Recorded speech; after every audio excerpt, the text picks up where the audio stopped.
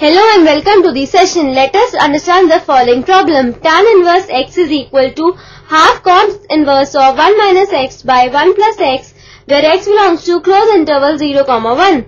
Now the identity we will be using is 1 minus tan square theta by 1 plus tan square theta is equal to cos 2 theta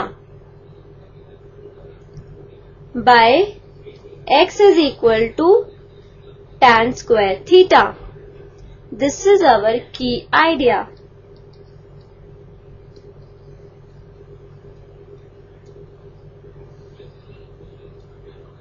Now let us write the solution.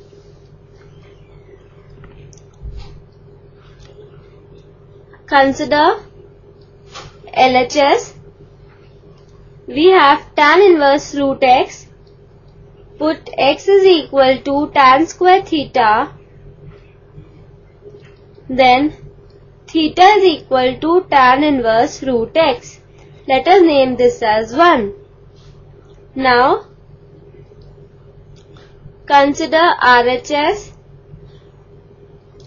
Half cos inverse of 1 minus x by 1 plus x,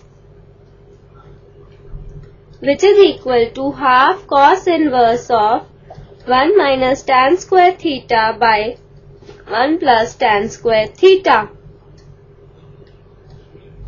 which is equal to half cos inverse of cos 2 theta. Using cos 2 theta is equal to 1 minus tan square theta by 1 plus tan square theta. Now, which is equal to half into 2 theta, which is equal to theta, which is equal to tan inverse of root x by 1, which is equal to LHS. Therefore, LHS is equal to RHS.